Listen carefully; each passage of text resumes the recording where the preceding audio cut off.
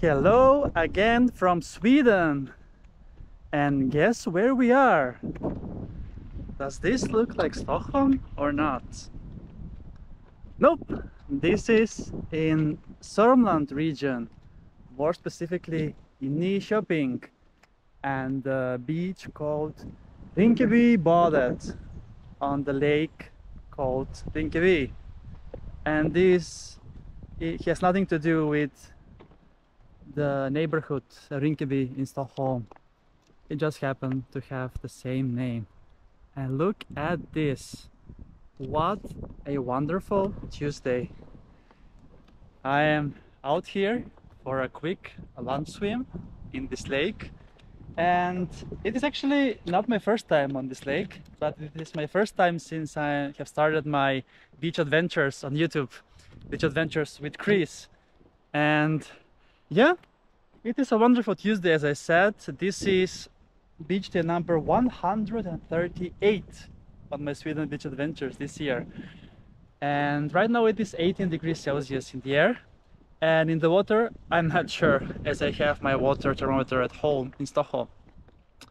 But quite warm actually. Not as warm as in Macedonia, where I was over the weekend.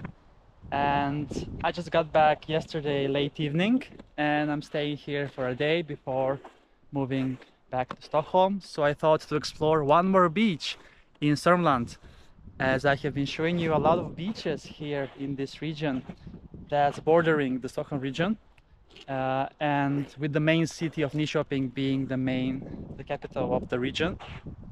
So from this place over here in Rinkebybadet, it is around 20 kilometers to central Nyköping. But from where I was staying, it took me around 12 kilometers by bike. And it has been quite of a moody weather today. It started off with the rain, clouds, and now the sun is back again. So that means we are ready for action. And if you have noticed, I have a new hairstyle that I've done in Macedonia. And it cost only 300 dinars, which is around 55 Swedish crowns, 5 euros, if you wish so. And yes, so this beach over here, it has like a very tiny, non-existent sandy part, quite large green area, and this beautiful dock that you can use to dive in. And this lake is quite small, so I really hope it is warm. And there is nature all around. You can also dive in from those rocks over there, but you need to go through the forest, obviously. All right, I'm so happy that the weather is still on its best behavior, despite being 19th of September today. And yes, let's embrace this beautiful sunny day and take a swim in Rinkeby here in Sörmland. Okay, a bit chilly, but not as chilly as it was in the river I took a dip in Macedonia 2 days ago. Despite being 30 degrees over there, it was freezing cold in the water there. Here it is. I don't know if I need to make a guess. 15, 16, I guess. So yeah, the water starts to cool down, but that won't stop me until it is really freezing. So, time to dive in. Let's go!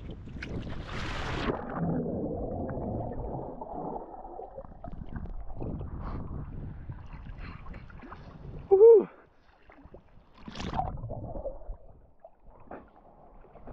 Quite nice and refreshing. The water here is a bit dark because of the algae, I think, and the type of sea grass that it has in the water, but it's still quite nice and beautiful to take a swim. And I'm all alone on this beach.